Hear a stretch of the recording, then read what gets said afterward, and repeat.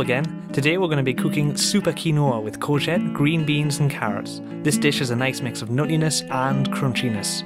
Jamie's going to be showing us how to make enough for 2 people, but the full recipe easily has 5 full servings. Enjoy!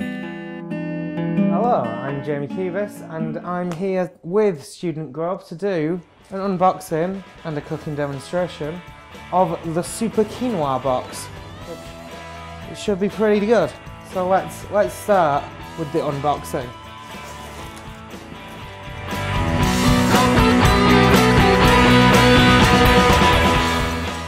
So yeah, that's what you get inside your Student Grub box, which is quite a good amount.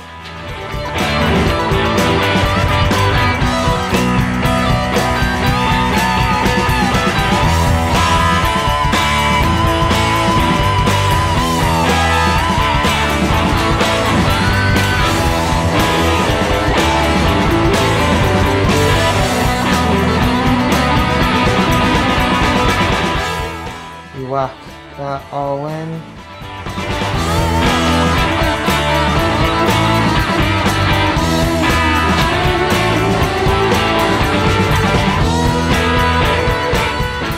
So you whack that all in the pan.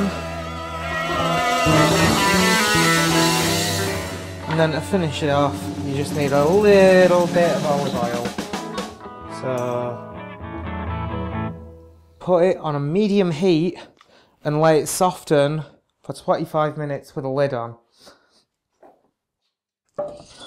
Put that heat up to about 4. 4 sounds good. 4's a medium heat, right? It's one of the middle 2 numbers. And then it says to put a lid on it.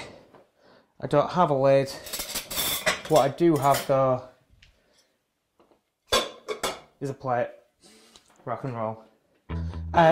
Okay, this is part 4 on the thing, but I figure I'll do it now, just so it's out of the way. These runner beans, or green beans, or whatever you call them, you just need to whack the ends off them. Both ends off them, because those are the bits that don't quite taste as good. And they're a bit tough.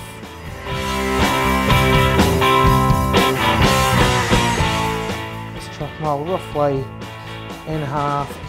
What I need to do is I need to put them in a pan and cook them for 3 minutes with a pinch of salt. And then I just drain it and add it straight to the rest of the mixture.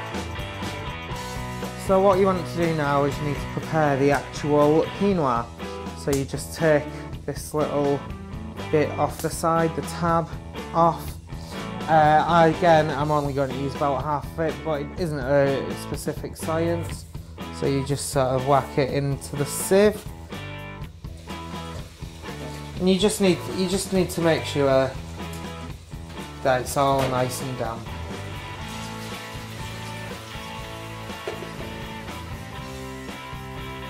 From there, you add it to. It says 500, so 250 millilitres of water. It is about a cup worth of water. So let's just whack on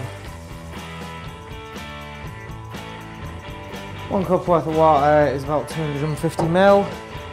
Just have to wait for the green beans to finish cooking before I can put that on, because of the order that I'm doing this.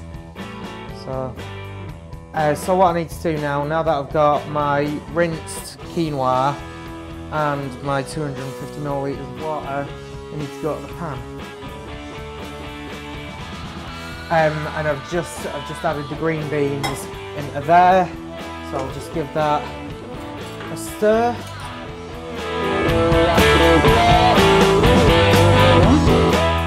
Drop some onion out of the pan, which was totally intentional. Honest. Cover it, lower the heat down to about 2, go with about 2, and then go back to here, put that in. There's your 250 ml of water, and your quinoa goes in as well. a good way to do it is just with your hands, but it can be very sticky. So, not always the best. You leave that to boil for about 3 minutes and then simmer to get rid of all the water. So then you can then add it to the pan. Okay, so next, your last step, now you've got the quinoa done, you just need to add that to the veg. Remember to use something like a tea towel or oven gloves to lift the lid off if you're using a plate like I did, because otherwise it will be a disaster and it will hurt your hand. Put that ready to wash up. In your washing up bowl, you give this a good stir.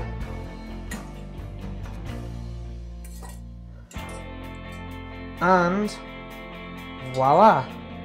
Quinoa with courgettes, runner beans, onion and carrots. Okay, so all you need to do now is plate it up.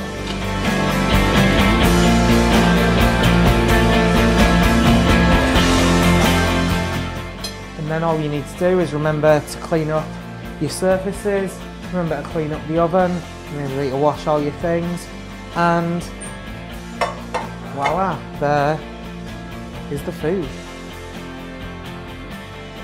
This one's the better presented one. So I just going to test this.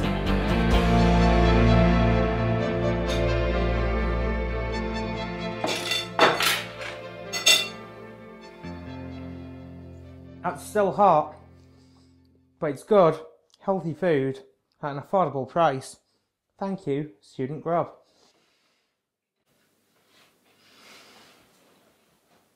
Ow! Really hot then? Very hot.